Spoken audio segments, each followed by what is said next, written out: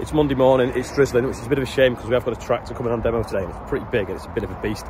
But I'm tired, got woken up just after 4 this morning by the police because there's some horses running around a field of wheat. Anyway, apparently they're still there, no one knows who owns them, so I'm going to go down in the buggy and have a look. There's a bit of metal in the boiler, so Rob's just getting out now with my dad.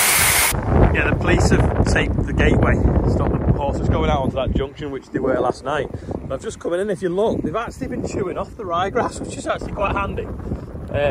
Some that are chewed off, some that are chewed off. But the rest of the field, they're over there now. I wonder, is there any warranty on that Keris umbrella or Ceres?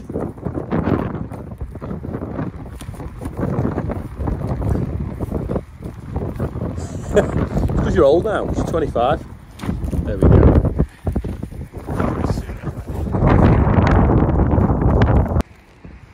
They're obviously getting through that pallet city.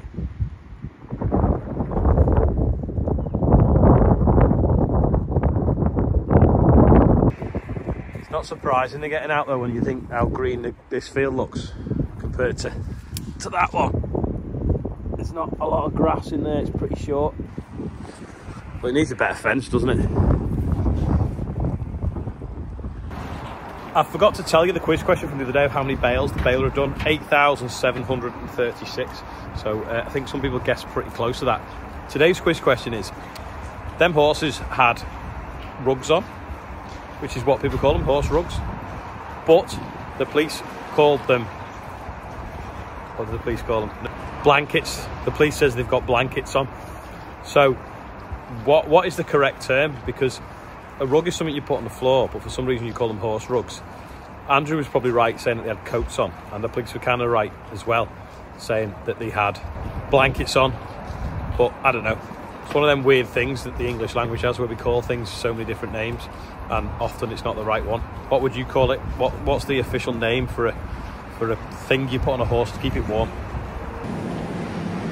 Just winding these out now. I'm going to get a pin and weld it to there, and then it'll have more triangulation on the ramps, stop them shearing off. Yeah, the triangulation on that now is far stronger than that there. That's nearly like a set of bolt croppers, the leverage it's got from the high ramp. So if we put a pin about here, put that on, but that's not very long, so we'll just have to cut a rim off this ball so that it fits on easier. Currently uses R clips, but they're a bit of a faff, so I'm going to swap it to linch pins. So I'm just going to drill that hole a little bit bigger. That's better now. Decided I'm going to drill all the holes out bigger, because then if ever one of them things gets bent or missing, if we leave the old ones as spares in the toolbox, then at least you can just kind of revert back to the old method. And if we are using all linch pins, then at least we've got some with us. I'm going to cut that off as well, make it narrower so we don't have to stick the pins out as far.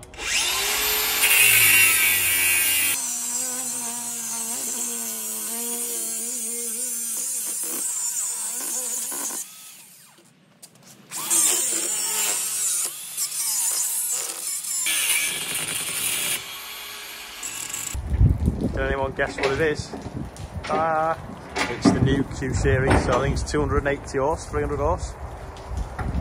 Agco transmission, Fendt, Sisu engine. So it's basically a 728, but a lot cheaper, apparently. Everyone loves a tractor backing off a wagon video or thumbnail.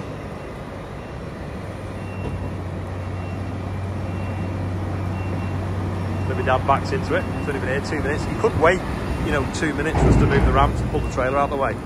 But no, he's decided he wants to do his drying floor.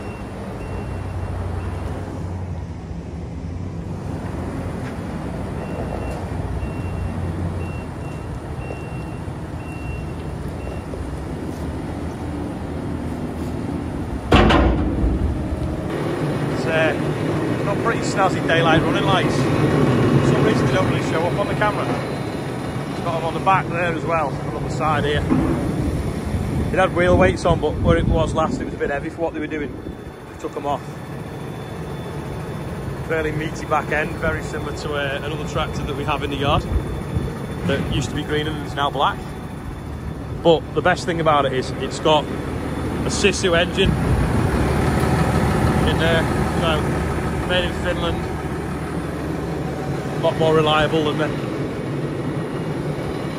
the Deutz engines they put in the fence. Got an airline there, yeah, it's good for blowing the cab out. It's an unlimited one, so it's got all the leather in it, the black interior. This is the one that was actually in a yard brand new the other week, to be fair. So we're going to have a play on it and see what it's like. It's got some nice big clear displays in it, 2 of them as well, so you can have the drill maybe on that screen and the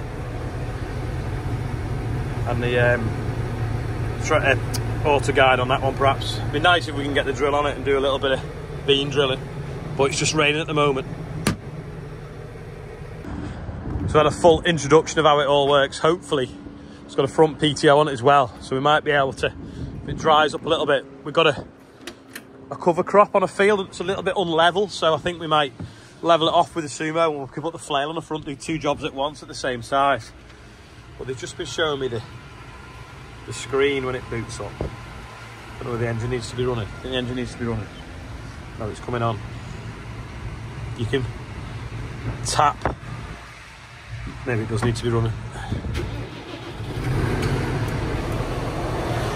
Shut the door.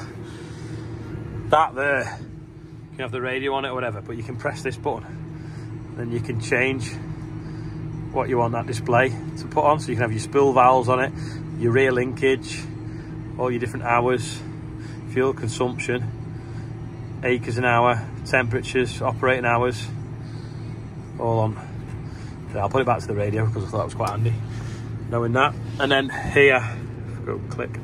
So you want to set the transmission, just press the transmission, and then go in here and change all the settings that you want to do. Pretty easy. And then if you go back, you can set all your rev limits for your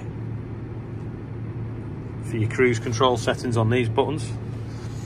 And what else was he showing me? You can set your spool valves up on that one, and it's all little sliders. So it's actually quite easy to use once you've been shown. Probably not as it, don't know, I suppose the fence was complicated when we first got them, but we have got our head around them now. Yeah, when you get the fence, they look really complicated, but once you've been explained all to you, it's so simple. And then every fence is the same as you get in it. Valves are pretty much the same as well, but you just got to have it explained to you for the first time. Andrew thinks we should swap the Fast Track, the 724, the 936 for 3 of them. But you could also do that for 3 728s as well. So, don't know. We'll try it, see what it's like. But you can't go wrong with the engine, you can't go wrong with the transmission. So I had a full introduction of how it all works. Hopefully it's got a front PTO on it as well, so we might be able to, if it dries up a little bit, we've got a cover crop on a field that's a little bit unlevel, so I think we might level it off with a Sumo and we can put the flail on the front, do 2 jobs at once at the same size. But they've just been showing me the screen when it boots up. I don't know whether the engine needs to be running. I think the engine needs to be running. No, it's coming on. You can tap. Maybe it does need to be running. Shut the door. That there, you can have the radio on it or whatever, but you can press this button. Then you can change what you want that display to put on. So you can have your spool valves on it, your rear linkage, all your different hours, fuel consumption, acres an hour, temperatures, operating hours, all on. So I'll put it back to the radio because I thought that was quite handy, knowing that. And then here, go click. So you want to set the transmission, just press the transmission, and then go in here and change all the settings that you want to do. Pretty easy. And then if you go back, you can set all your rev limits for your cruise control settings on these buttons. And what else was he showing me? You can set your spool valves up on that one, and it's all little sliders. So it's actually quite easy to use once you've been shown. Probably not as it, don't know, I suppose the fence was complicated when we first got them, but we have got our head around them now. Next stop, Beverley, which is right on the east coast, ready for doing a talk tonight. I'm going looking around some farms this afternoon, but I'll probably show you them tomorrow because the video will be getting too long for today.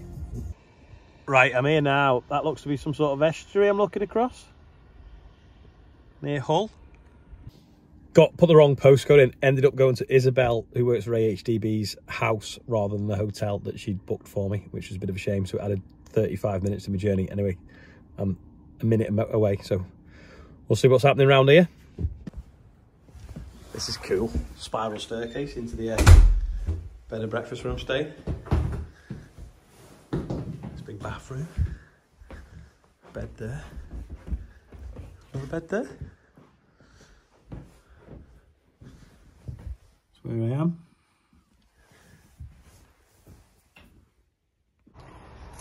Merch update. Anyone waiting for LED beanies? These are now back in stock. They'll be on the website. Well, they're on the website now. I've just got to do a little merch update to tell anyone that's emailing me. If you bought a Fire Stick and other stuff, then it's going to arrive as two different things. Don't panic if like one thing's arrived, missing bits. We're dispensing all the merch from here, all the clothing, and then the fire extinguishers because they've got to travel differently. Going somewhere else, so you get two packages. Don't email me. Because I'd rather do fun things like read the bumper. James Travis is 31, Bill Rhodes is 26, Steve Flitter is 65, Harry Key is 13, Ella Harvey is 19, Adam Byrne is 33, James Howe is 31, Mark Walker is 62, and Kath Cornthwaite is 68. That's with love from David. £27,622 raised. If you want to be on there, there's a link under every video. I'm going back inside because by the looks of how many hats are going out, some of you have seen the weather forecast. So I'm now in the Shakespeare Inn or the Shakespeare Arms, and I'm doing a talk tonight for Patrington Discussion Society. So I might see somebody there if you're watching this. If not, I'll see you all tomorrow. Thanks for watching.